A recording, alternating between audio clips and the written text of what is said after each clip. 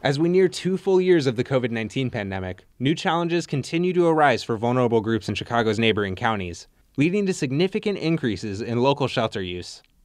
Shelters like Aurora's Hesed House had already seen increases in interim housing use throughout the pandemic, but Executive Director Joe Jackson attributes the latest increases to the expiration of Illinois' eviction moratorium in early October. Our adult shelters, that population went up by, I think, about 50 to 60% over that time.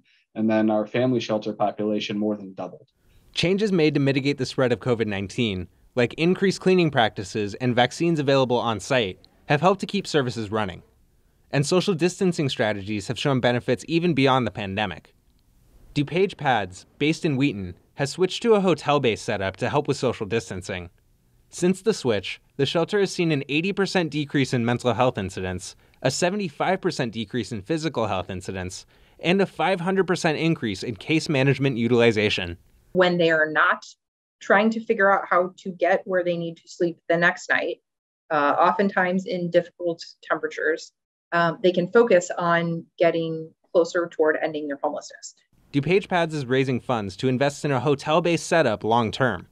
The shelter wants to purchase a 130-room hotel in Downers Grove to transform into its next interim housing center. The cost to purchase and open the hotel is $7.5 million, but after community donations and a $5 million grant from the DuPage County Board, the shelter is just under $1 million away from its goal.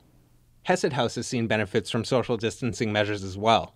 It converted a 12,000 square foot warehouse space into a distance shelter space and is raising funds to convert another 15,000 square feet in the same space for the same purpose. That's kind of the next iteration of sheltering in general. It's looking at non-congregate elements, so people have more of individualized spaces that are their own, as opposed to a massive open space with bunks and things like that. One beacon of hope through the pandemic has been watching people find new ways to help.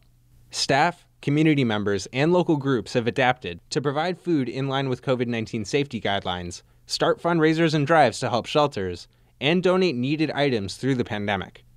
Both shelters have had to limit the types of items they accept during the pandemic, so those interested in donating should check the needs lists on the DuPage Pads or Hesed House sites. Those items can be especially helpful during these coldest months of the year. Redzik had some extra advice to help people as temperatures drop dangerously low this winter. We encourage people that you take care of your emergency situation first, get inside, and then give us a call. Or encourage, if it's you and you're an outside person, encourage that person to go inside and then give Pads a call and let us know where that person is.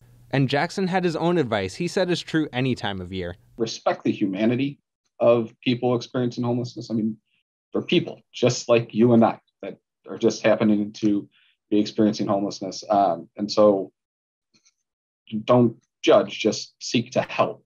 Reporting for Naperville News 17, I'm Casey Flanagan.